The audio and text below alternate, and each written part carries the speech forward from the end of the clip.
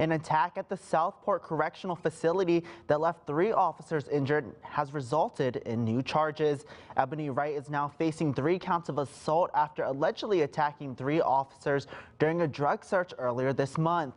Court documents say Wright was found in possession of synthetic cannabinoids, and she's now charged with promoting prison contraband and possession of a controlled substance, in addition to 3 assault counts.